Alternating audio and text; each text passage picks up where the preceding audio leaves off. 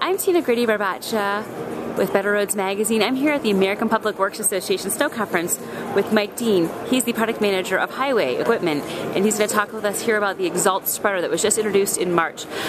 Mike, why don't you tell us a little bit about this, and we'll kind of do a walk around of the machine. All right, thank you. The Exalt is a precision application spreader.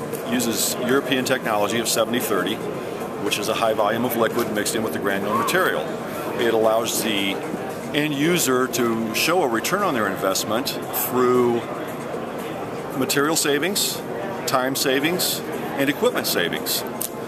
The material savings comes, as I said earlier, through the use of a lot of liquid and mixed in with the granular. You are able to reduce the amount of granular up to 30%, even more in some instances. We've had end users that are telling us that they've gone 50-50. The reduction in salt with the high prices obviously shows a return on the investment. The use of more liquid actually activates the salt quicker, obviously cleaning your roads in a faster manner. That has part of the time savings on it. Staying with the time savings, or material savings, excuse me, the Exalt is equipped with a directional spinner.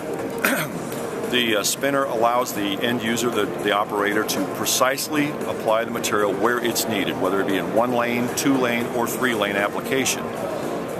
The liquid holds the material to the road. The spinner allows it to be placed on the road where it needs to be. The time savings comes through the fact that you can keep the unit on the road longer. You're using less granular. This material is so the truck stays out on its routes longer. It's cleaning more miles of road with a single load.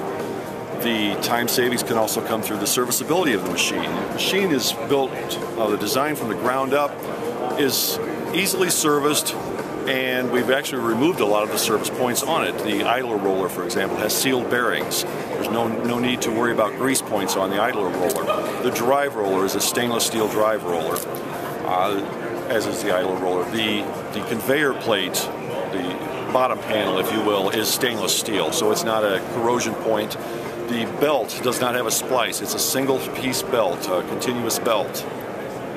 The spinner assembly, whether it's equipped as a stainless steel unit or a carbon steel unit, the spinner assembly always comes in stainless. So it's a lower maintenance piece of equipment. As far as the savings on equipment, this unit, as I said, has the ability to go 3 lanes, up to 3 lanes wide. You don't need 2 or 3 spreaders out there. With the single lane up to 3-lane capabilities, you can have less equipment out on the road in pre-storm or during a storm to clean the machines. Go ahead. Okay.